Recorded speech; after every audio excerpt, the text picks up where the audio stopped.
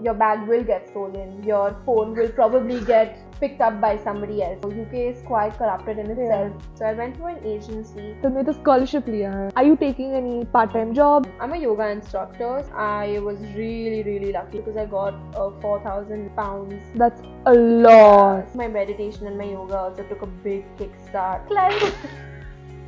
There's a great network of it's only 20 hours a week that you can work. A lot of people get punched in the face and it's basically like a no pain, no gain kind of a situation.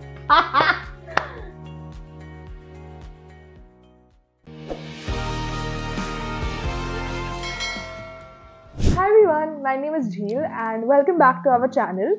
Today we are here with a very special guest of mine, one of my best friends, Radhika, and we're currently in Glasgow. So let's get on with the video. Radhika, do you want to go ahead and introduce yourself?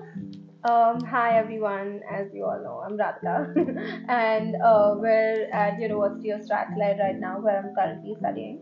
I'm from Mumbai, India, and I'm doing a master's course here from September 2022, and it's about to end in like a few months, so I'm really excited to do this interview with you. Let's get on. So as you know, our curriculum and the way we've learned our education is quite different from the way we studied in the UK right now. So do you think you faced any difficulties, or did you have to give any additional exams? Tell me about your experience. So I was studying in KC College and I did my majors in psychology with Bachelor's of Arts in Psychology, and I gave IELTS as the only exam that was external.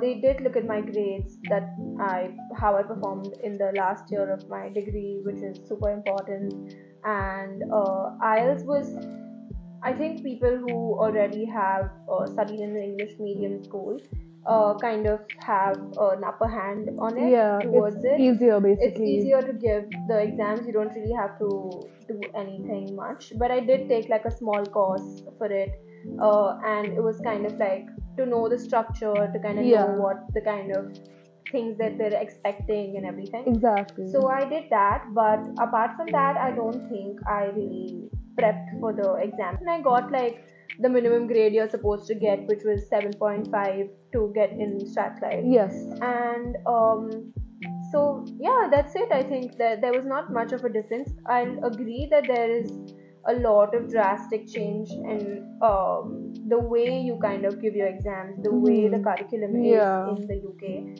And it's more of like, especially when you come from an undergrad to a master's, but even like the people who've been studying in UK for even bachelor's face this kind of like a switch, kind of like a switch. I would say like it's more like everyone feels it, but I feel like people who come from different backgrounds in different countries feel like a little bit more because the practical knowledge that they have been applying in, so it's kind of different, I would say. I agree, understandable, definitely.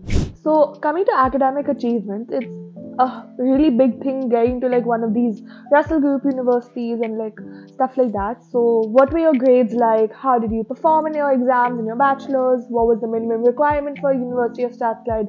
Tell me all about it.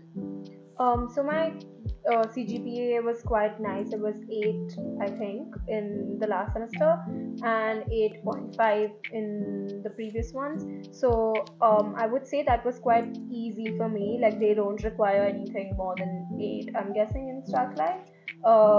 And even if you do have it, that's great because then you're open to more scholarships. And more opportunities. But I think it's more about your SOP and how you kind of form it. So I went to an agency and they kind of helped me do the whole process and helped and guided me about what is kind of expected in the university in general, to like kind of say what you portray about yourself basically. So it required like 1 statement of purpose and 2 letter of recommendations and your IELTS score. So that was the minimum requirement. They didn't really explicitly say anything about the grades that they expect, but I think I was fine. So well, coming to work experience, it's always a better idea to usually take a gap before starting your masters, get some experience in your field, and especially coming from a psychology background, I think they would look at something like that. So is that something you looked into? Did you do something?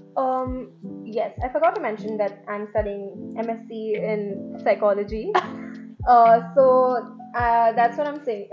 Studying like MSc in Clinical Health Psychology, and as we psychology students know how difficult it is to get an internship everywhere in the whole world. Everywhere. It's the same in even in UK if you go to see, and it's quite challenge to kind of network your way through and um, kind of land on a internship even if it's volunteering work. But so what I did was, after I completed KC, I was unsure, so I definitely enrolled for the master's course in KC and I got through. But I had different plans in my head in a way, Yeah. but that was just my backup option if in case I didn't get into the university. And I was interning with like more like a managerial job in the psychology field, but like I was not really, Yeah, but it's still your field, so it's that's still my field. that's still a plus. So I did that for a bit, for a few months, and I was also in the counseling field. Also, I was kind of interning with a counselor in Mumbai. So that is also a good additional Addition to your CV, yeah. I could So if you say. reach out to a lot of counselors, they may give you a spot on the this thing, and then that's how it's like important to grab your LORs in place. Definitely. So you mentioned that KC was one of like, your backup options and you had something else planned out or panned out for your life. So do you think like was Strathclyde one of your top choices of universities, or did you just apply to Strathclyde itself, or how many other universities did you apply for just as a backup option? I applied to one university except Strathclyde, but Strathclyde was definitely one of my like the first choice of that I wanted to select. It's mainly because of the course that it offers, and this course is not really offered in this kind of structured anywhere else, except the states. If I'm not wrong, but like states was too long for me to go for, so I was sticking to a 1 year master course, Absolutely. which is why I selected Strathclyde. And clinical health psychology, kind of the whole structure and everything was kind of similar to this one other course, which was in Dublin, Ireland, at Trinity. Yeah, oh yes. But I did not really like. I got in after Strathclyde when I'd already accepted my um, offer letter and stuff like that. But then I was thinking about it, but then I was quite sure about where I wanted to go. So yeah, I'm here. So, like, tell me about your course structure and your modules. How does it take place? Do you have practicals? What's it about? I think the whole course structure changes every year for each kind of batch, I would say, but like the main structure included a lot to do with like clinical psychology, health psychology, neuropsychology. These were the main three domains. Wow, that's really interesting. Yeah, so that's why I really like this course, where it kind of gives me like a more just alt approach to like everything that's going on. And also it kind of specializes you in like there is one module that I'm studying right now in therapies, and like a lot to do with like there is one module to do with research, but even that is very well structured in a way to it's not that difficult how people Understood. usually are scared of research. Yeah. So, and plus the dissertation, of course, because that's the most Important part of like your whole curriculum. Yeah. And I think all the supervisors here, I've spoken to some of my friends as well, and they're really, really helpful. And they kind of guide you in every way to help you, in a way, understand the whole research part of psychology. Yeah. हाँ, I know तुम तो बड़ी smart हो ना, तुमने तो scholarship लिया है. So tell me about the scholarship that you got. I think it was just an email that came through, and Strathclyde was offering a scholarship between £2,800 to £5,000, and I had to write a personal statement about it, and I did, and it was quite nice because I got £4,000. That's a lot. I got that scholarship, which is I think it's like 10 to 12% of my Tuition fees? tuition fees. So I think that was a great start in general, which I was really glad about. So that's the scholarship I got. Yeah, any little thing helps, especially with the Yeah, funding being so hefty for like international students, especially. definitely. I think the Yeah. prices for international students, the international fees section, if we see, It's literally 3 times yes, the definitely. people Like, for UK. yeah. Yeah. So even for my course, the fees for, if I'm not wrong, the fees for in-house, like basically UK students and Ireland students, was I think £8,000, and mine was approximately £19,000. That's such a big Yeah, so difference. yeah, so I think that kind of makes plus the accommodation, plus the Your living cost of expenses. living, Yeah. everything kind of counts and kind of adds up. So yeah, Yeah. the £4,000 like look kind of small in front of it, but it's definitely a huge help. For sure. So, like, traveling to the UK is a whole new experience, especially alone by yourself. So, what was like your first impression upon landing here, going to university, taking a tour maybe? How did you feel? Um, I think, to be very honest, when I landed in UK, it was quite a hassle with my flights and it Yeah, being misplaced, as I I totally remember. remember. And it was such a huge ordeal, honestly. Like, I had cried for more than 2 hours. And as soon All as of us. because of the flights getting delayed. So I think everyone who's kind of signing up for it, like my parents were really supportive and like kind of made me like look from a different perspective and kind of like constantly telling me that it's okay, like you're gonna have fun, you're gonna look back on things. So Yes, take everything as like a new experience. experience, I a think learning step yes, basically. definitely, because like everything is not gonna be so picture perfect into your road and your pathway of your life. So I think you need to always be prepared for hurdles. Cry a bit, but it's gonna be fine. It'll be fine in the end. Yeah. Yeah. So I think that's the thing. But as soon as I landed, I instead of landing in Glasgow, I landed in Aberdeen, Aberdeen. right? And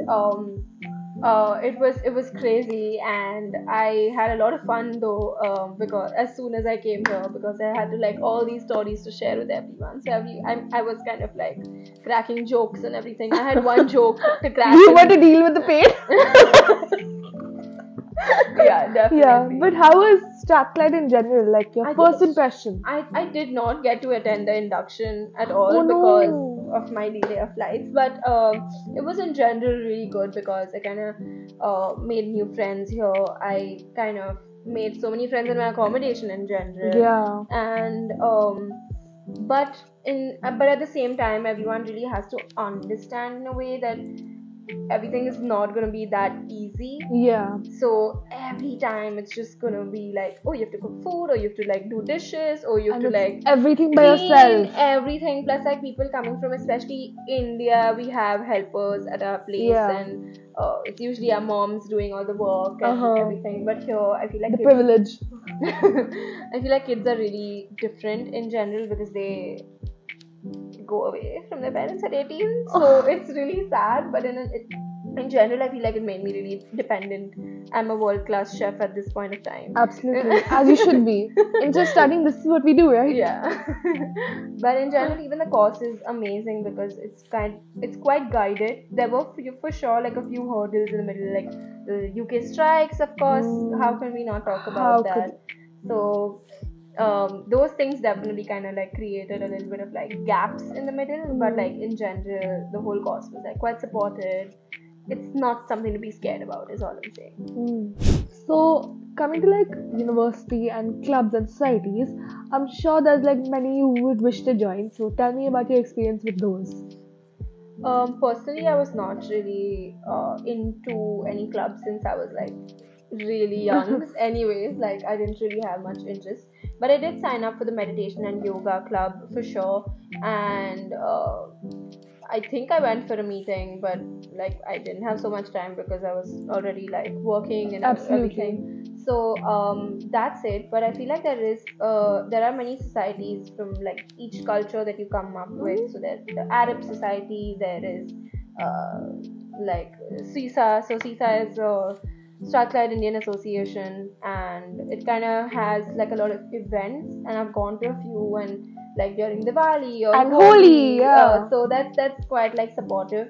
But in general, I feel like try going into the drama club as well, or like poetry as well. So you not only meet people from your own culture, but like different cultures, so you kind of feel more. Uh, it's like a lot of Indians just come to UK and only gel along with like Indians, Indians. which is kind of Not the point of studying abroad, I would say. exactly. You should So I like think mingle with new people. because of like those small tours and like, those small trips that I kept on taking, I made a lot of friends from like I would say Scandinavia, and some from States, some from Canada. So a lot of people who actually come internationally kind of are in the same boat as you, and Yeah. not just Indians in general. Absolutely. All my flatmates are Chinese, so like they're amazing. They keep on like Brilliant. That's so great. I feel like that the socialization part should not only just be your Indian group or Indian society. I mean, they're great. I love being like a part of like events and kind of understanding. Oh, like people come from different parts of your country as well.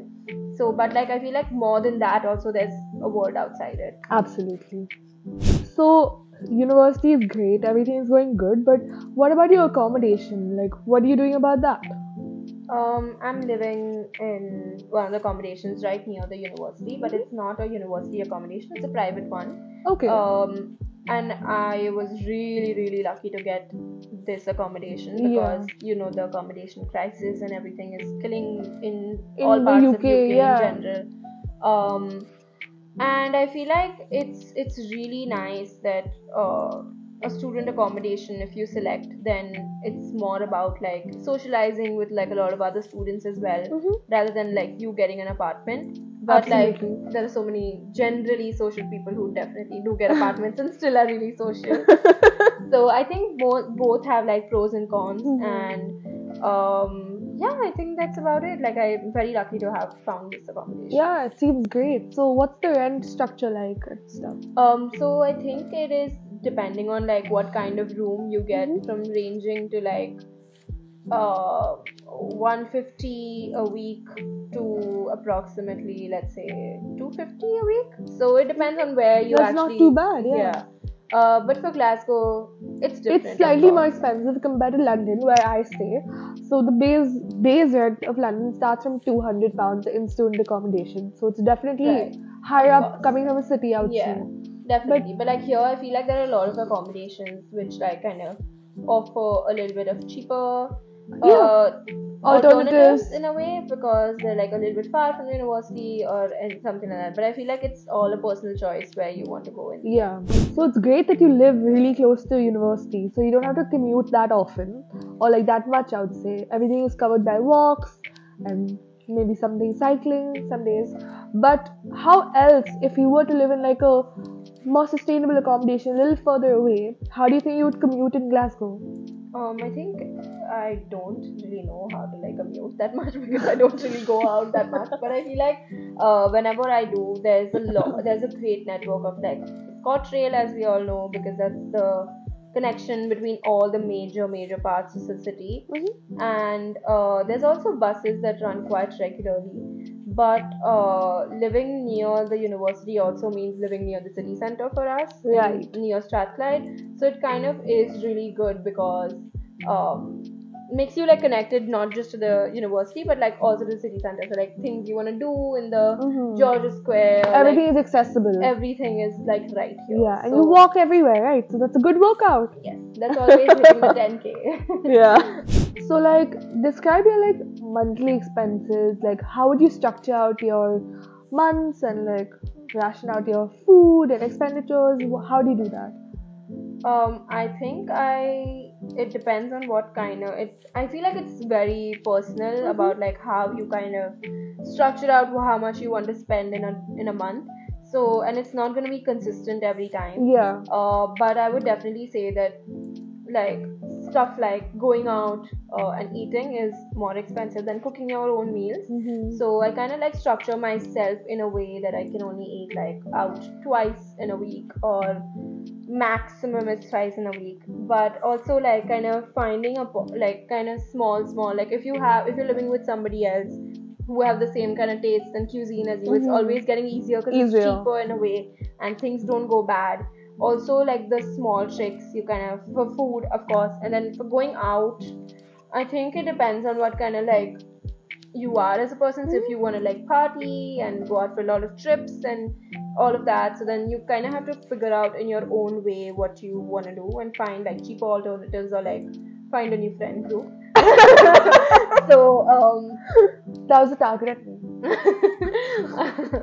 so I think it is quite subjective and it kind of changes a lot, I feel like. So previously my expense, if it was for like, let's for example say, I don't even know, I didn't really count that much, but let's say like £500 a month. But Fair. like now I feel like once I know, I've figured out everything in my accommodation and like how I want to shop, where I Yes. want to shop from, how I want to go out.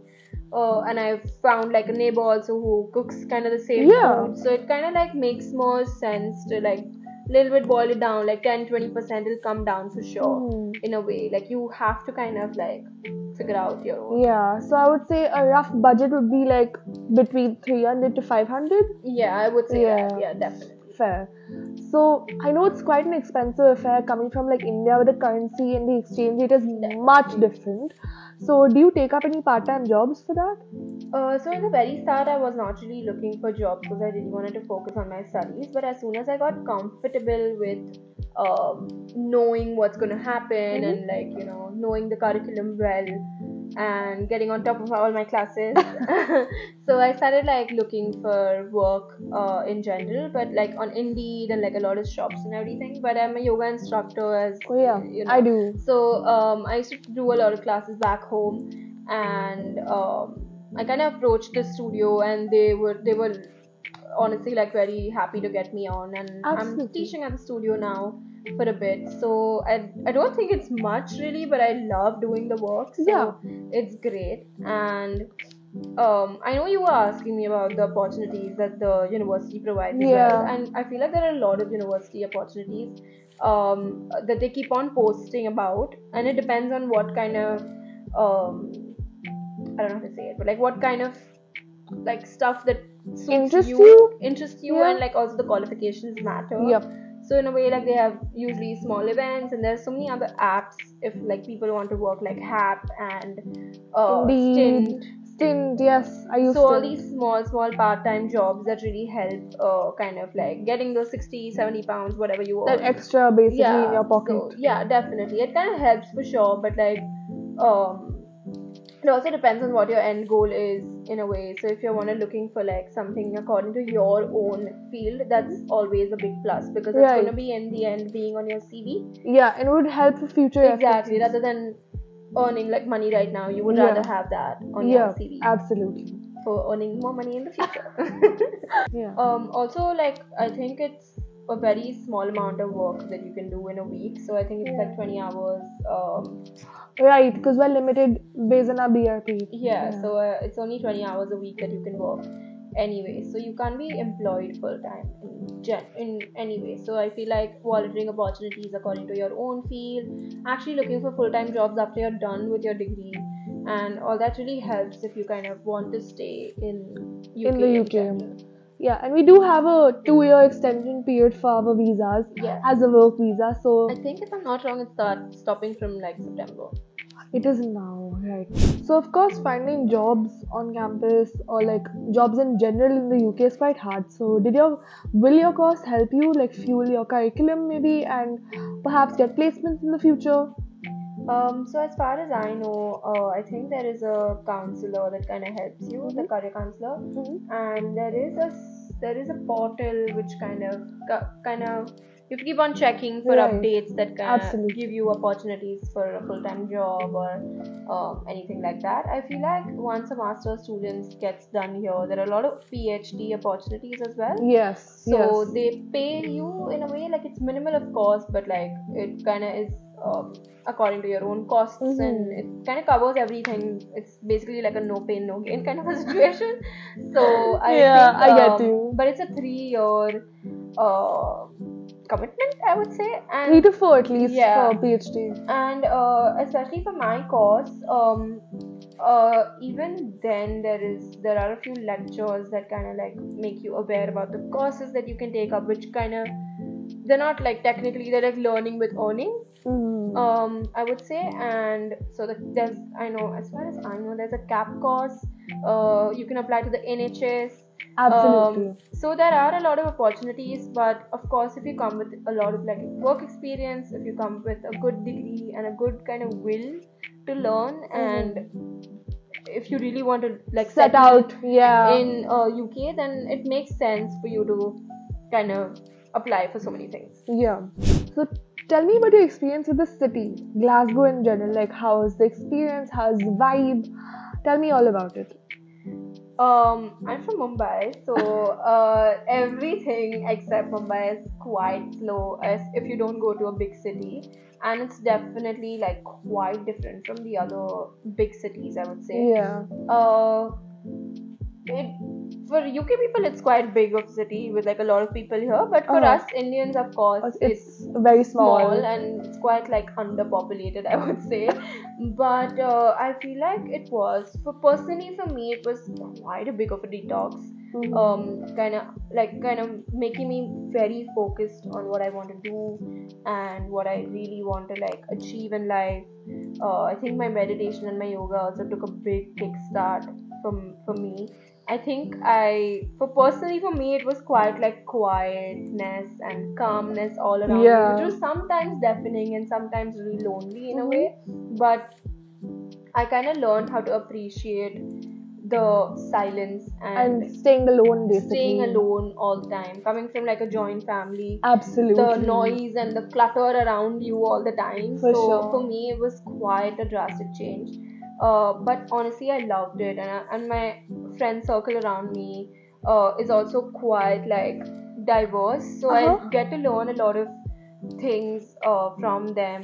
I know so much about the different countries in Europe at this point of time, and even like doing because Scotland is so beautiful. Beautiful. I took you so many Yeah, places, we've and gone to like explore the whole of the Highlands, and it's one of the prettiest places I've seen. We went to Oban and Glencoe. Amazing experience. it's not just that, but I feel like a lot of like experiences that you can get just by. I feel like when you come from India to travel here, it's super different than when you're in Glasgow and traveling everywhere. Yeah, And it's honestly such a great experience yeah. because it New made me. opportunities, basically. Yeah, definitely. And like my friends are quite pushy about traveling as well. So I kind of go everywhere. I think when I came to London also, I feel like Yeah. I got really overwhelmed by the whole fact of like the fast and busy life. Yes. So I think once you kind of make the change, it's quite difficult to go back to the busy Busy life and you've come loud life. from. Yeah. But so it's quite like it's quiet and it's quite like nice and quaint. But at the same time, I feel like it depends on what kind of person you are. Yeah. Yeah. So like, So, I'm a city girl. I don't think I could see myself settling here, but I could see you. but I feel like you also just know me. A lot of my other friends live the exact same life as you here because they do a lot of Parties. parties So and there's a bit of both there's a sides. bit of Yeah. both sides here. I feel like it depends on what kind of person you are. It lets you choose what your personality is, and like it Yeah. kind of comes out in the way you want it to be. So Absolutely. I feel like it's quite subjective. Yeah. So, as we're coming to the end of this interview, there's just one last thing I would like to ask you is there any word of advice or suggestions that you would give to young aspirants coming to study abroad? Tell me. Oh God. Put you on the spot there. I think it is again. I think I don't. I know I'm repeating this too many times, but I think it's quite subjective on what kind of goals, what kind of background, and what kind of culture you are in already, and what Yeah. you want to be in Yeah. general. So for each person, it's going to be quite different Mm-hmm. in a way. So I think one very important advice is just that everything is an experience, and Yeah. it's so important to constantly be aware of what is happening around you and what is happening inside of you as well, because like a lot of experiences that you don't really expect in UK does happen here. So your bag will get stolen, your phone will probably get picked up by somebody else. So all this just doesn't happen in India. So UK is quite corrupted in Yeah. itself, just as we view India. We've experienced So all this. all Yeah. of this. So I feel like it's quite like, and plus you don't have that family support when you are in India. So you don't have that kind of security that India you would and feel your back own at home home. gives you. Mm. So I feel like it's quite different. So constantly be aware of what's happening around you, and like don't settle for less. I feel like don't settle for whatever people give you shit here. Give them back. Like Yeah, honestly, it's everything. you against everyone Exactly, else. It's you exactly. A alone. lot of people get punched in the face in daylight. So I think everything is going to be a learning experience for you, and you need to kind of be strong and kind of being very aware, I would say, like being Yes. super aware and centered with your own self, to kind of understand what's going on and constantly be seeking out for opportunities as well, and not just being like, oh, I'll look at it later, I'll look at it later. Constantly like look for opportunities, grab onto new volunteering opportunities because they Yeah. really help. And I think jobs also for people who are looking for them, constantly you need to check up. It's not like a easy path to get even like a normal part-time job. It is difficult. For I know a sure. lot of people who wanted it and couldn't Absolutely. get it. So I think wherever you are, kind of make the most out of it. And life will fall into place. That's it. Definitely. Absolutely. Thank you so much for joining Thank us today, you. guys. And I hope you had a good experience. And if you do have any questions, let us know in the comment section down below. And we'll see you very soon. Bye bye.